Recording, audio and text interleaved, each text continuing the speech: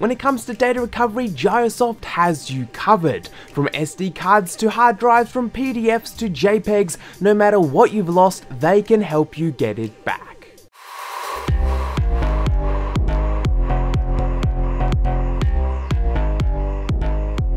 What's up guys, CP Modder here, back with another video, and we've been checking out a number of cheap SSDs recently, and we also checked out this guy right here, which was relatively really cheap. However, today we're here with something even cheaper, the cheapest drive I could actually get on the internet, which is a $5 SSD.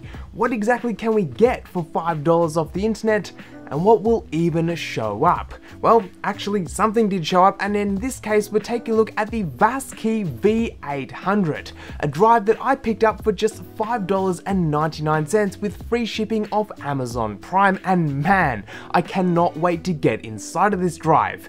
Now, I do want to point out that yes, this drive was part of a discount.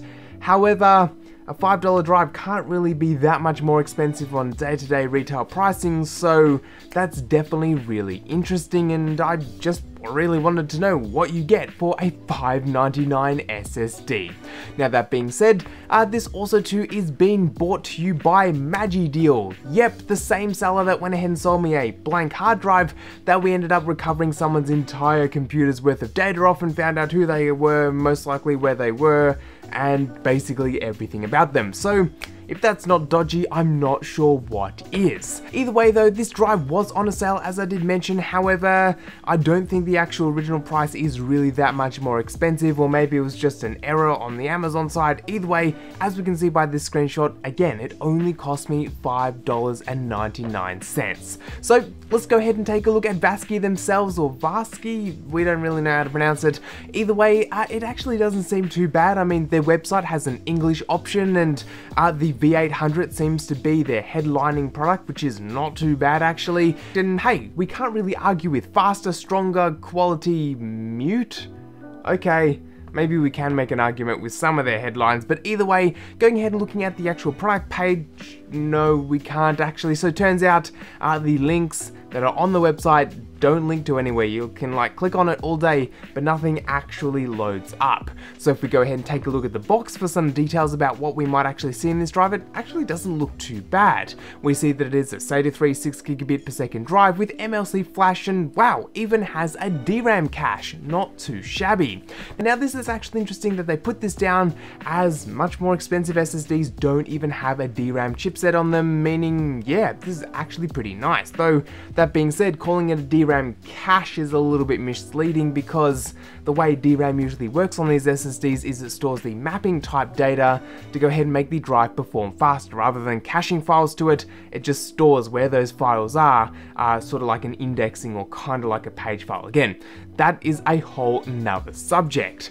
Now on top of this, we also do get claims for the fastest read and write speed of we don't know what, and also to your standard claims for low power consumption, less noise, and those types of things. So all in all, pretty standard, but also to some pretty decent claims. But it's only $5.99. So onto the actual drive itself, we are looking at an all-metal build with a screen printed Vaseky branding on it, and all in all a sticker on the back, and not too shabby here. I mean, the design is much worth more than what the actual $5 price might suggest. So I have a feeling that this particular guy might actually retail for more than $5, and it may have just been an error that I got it for $5. Either way, I'm not complaining here. Now, if we go ahead and take a look at this drive, actually looking inside of this guy, well, I was expecting some better internals. Now, yes, we are looking at what appears to be Micron Flash, but it looks to be more TLC rather than MLC, so that's interesting, I guess. And another really interesting thing here is the screw that holds the PCB in place is missing. There's 3 screws out of the 4 screw holes, and yes, I've seen other manufacturers do 2 screws, so 1 on each diagonal side to obviously hold the thing together, but it's odd to see 3 out of 4. Either way, another big sort of major O factor with this particular drive, other than sure the flash being made by Micron but not really what it's been marked, is the fact that there's actually no DRAM. Surprise to probably nobody who saw the actual price tag. Yeah, it doesn't have DRAM on this particular drive. I guess, oh well. But I guess just touching on the internals that it does have, it is backed up with Micron Flash, which is something that I'm definitely getting really thumbs up from me. It has a little Micron Swippy logo, though I can't confirm whether it is or isn't Micron because I put that model number into the Micron Flash Finder and nothing actually came up. However, when I did a Google search of that, a lot of Micron links came up. So I'm guessing it's from Micron, but do check that description box because it may turn out not to be Micron and I may just be totally wrong. Controller wise, we're looking at the Silicon Motion SM2258 XT, which is pretty standard for most SSDs on the market here today.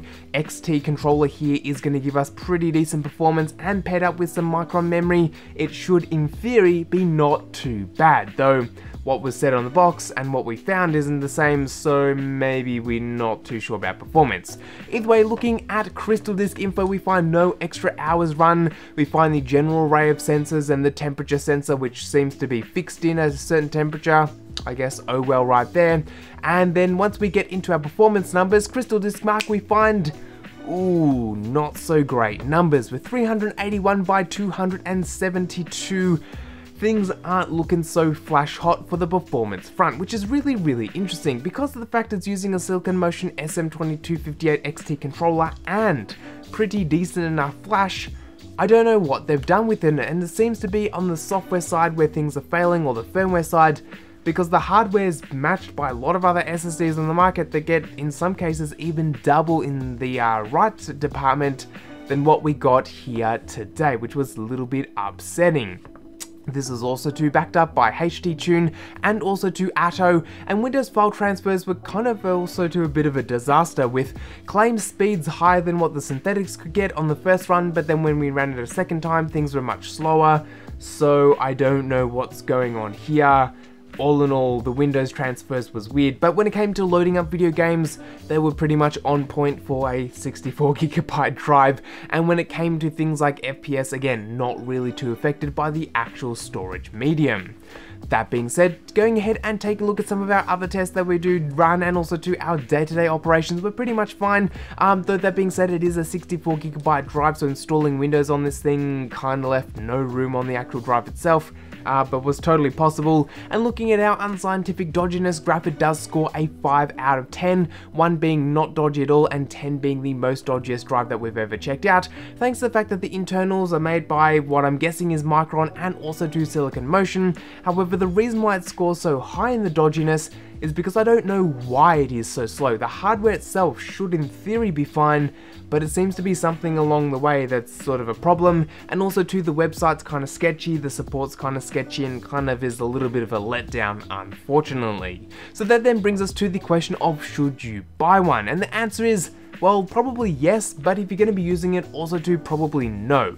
Don't get me wrong, a $5 SSD is very hard to argue with, and honestly, if the sale was still going at the moment at the time of recording, I'd probably pick up like another 10 of them because it is so great to have such low-cost drives for actually decently enough performing for a $5 drive. And this is where I also do get really conflicted with this particular question. When it comes to the question of should you buy one, I want to compare this SSD to other SSDs that we've checked out.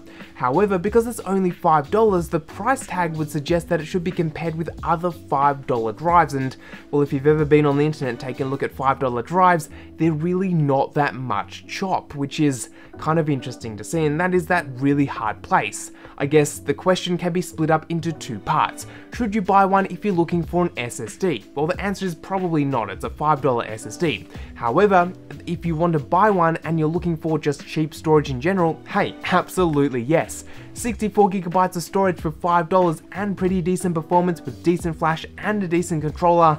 It's really hard to go wrong with this particular drive, and again, is a very conflicting kind of question right here, and the price wise should really have us comparing it to other flash drives rather than SSDs, but seeing that it's an SSD, we're still going to compare it to SSD. And that, I guess, then brings us to the TLDW part of this video. The Vaseky V800 is a rather odd drive. Because of the fact it is a full-size SSD with real SSD internals, it makes me want to compare it to other SSDs on the market. But the fact that it only comes in with a $5 price tag wants me to go ahead and actually compare it to other $5 flash drives from the internet. The Silicon Motion SM2258 XT controller and Micron Flash is a really good pairing up right here.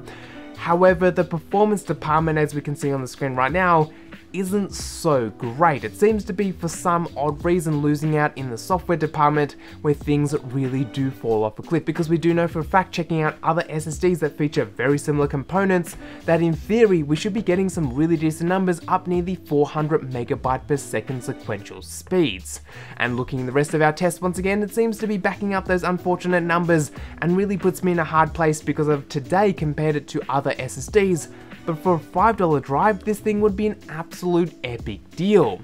Again, part of me wants to compare this to other SSDs, and the other part of me wants to compare it to other flash drives. But I guess, let me know down in that comment sections, what do you think? Should this thing be really compared to other $5 flash drives, or should I be comparing to other SSDs because, well, it is an SSD? If you want to go ahead and pick one up, I'll leave the link that I bought from down in that description box. I don't think it's on a sale at the time of releasing this video, but hey, keep your eyes on it. You may get a wicked $5 SSD. So again, linked down below. Guys, thanks all for watching, and I'll catch you all in the next one.